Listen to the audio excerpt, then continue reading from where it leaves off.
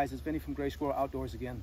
I was asked to make a video showing transitioning from the Sladder to a platform, so I'm going to show you that right now. I'm not going to go up high. I'm just going to put the set right here, put the platform up there, move up once. I'm going to stay low to the ground so my wife, who's taking video, can get a close view of it.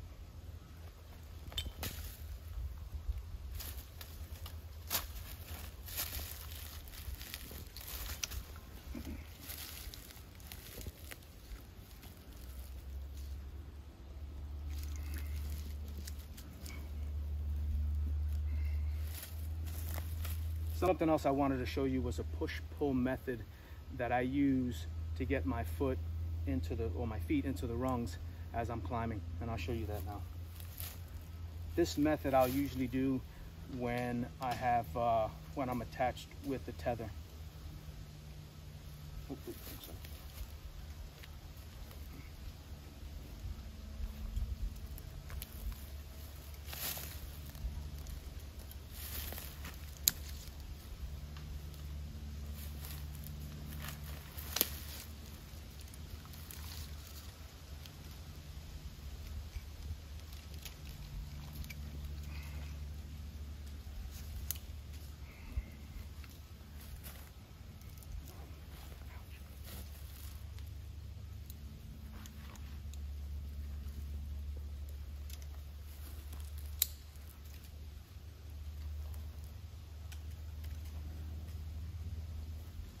So if I'm climbing with a tether,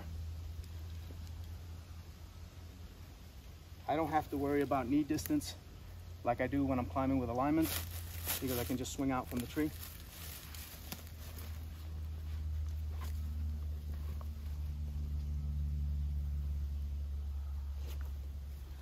So when I put my feet in the rung, make sure that's grabbing. I'm gonna pull up.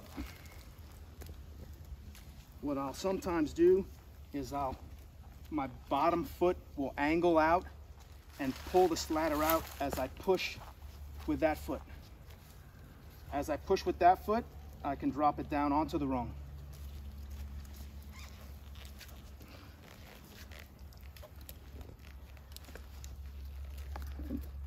Push out and pull.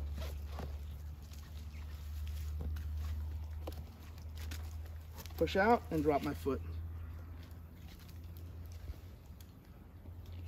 Never using this top stirrup except when going down.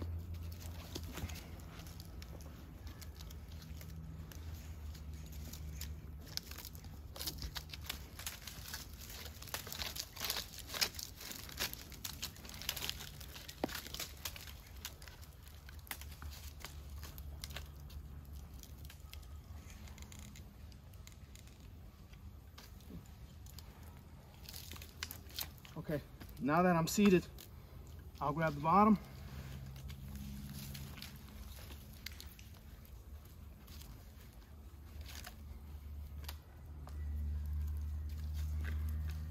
I'm gonna attach this at whatever height I want my platform to be, regardless of whether I'm at full length or not. So if I want the platform here, I'm gonna attach it at this height, lock it in,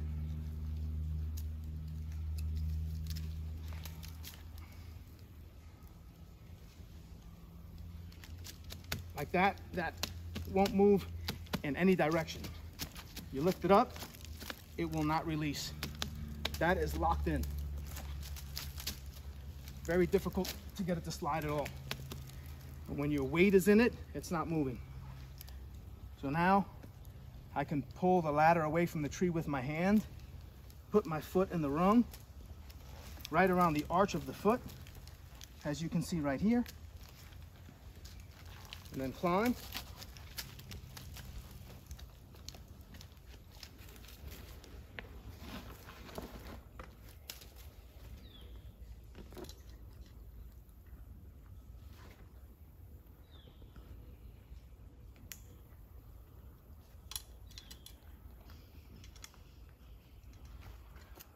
Release.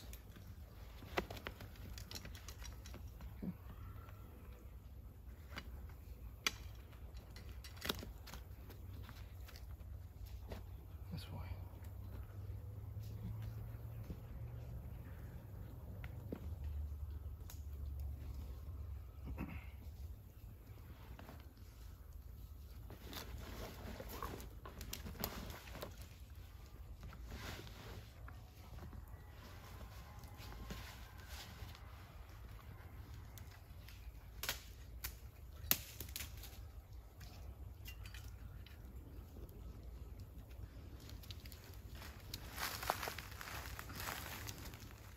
I'll go around the button, go through one of the loops on the side just as I'm locking in the sladder, same way. Pull it tight and attach the closest loop that it will allow. Push down and set it. Take my excess line, drop it in the back, get it out of the way.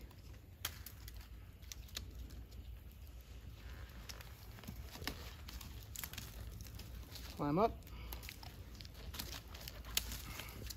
Now generally, before you transition from your sladder to your platform, you want to make sure that you're tethered in properly.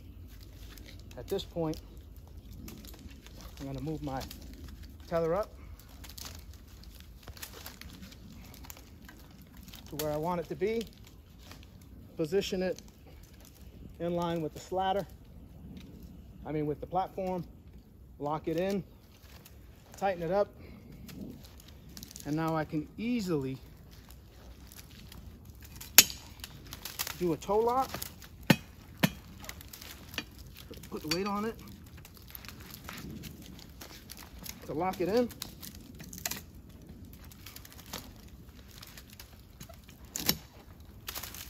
And I'm on the platform.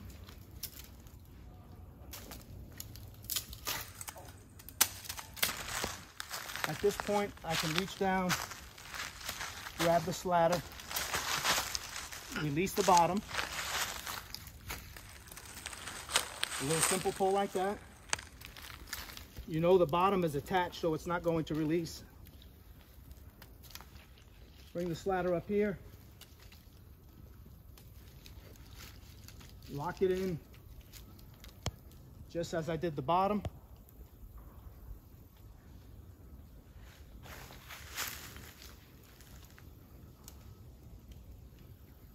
Now you know the sladder isn't moving. So now I've got my platform set. I can use the stirrups on the sladder on the other side of the tree if I want to.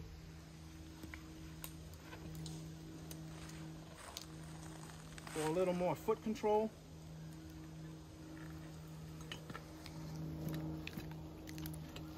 Even this side if I want, but I've got some place to put my foot and to give a little push and pull. See? Pulling with that foot. And that stirrup keeps it close to the tree. Just push sideways. Allows me to swing around the tree easier.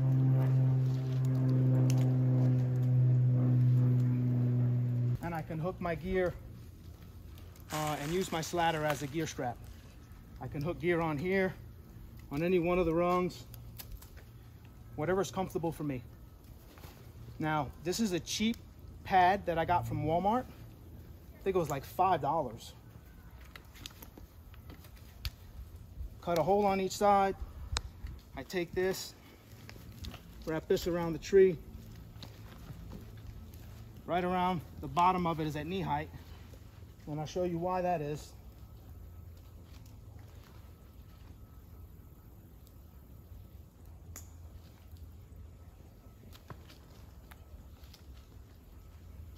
Pull that nice and tight, tuck away the string. Now I've got a cushion for my knees. This is almost the exact same dimensions as that tethered Predator platform. So it gives some cushion and protects the backpack from the metal edges of the platform. So now I can sit with my knees here. I can put my foot up here and still have cushion. And it gives me a little different way to sit. I can switch off. One leg gets tired, switch off. I can sit sideways like this, go around the tree as I'm shooting, just like I normally would with my knees against the cushion.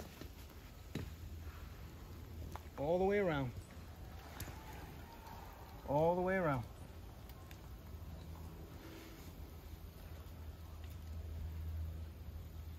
That's your transition from the sladder to the platform.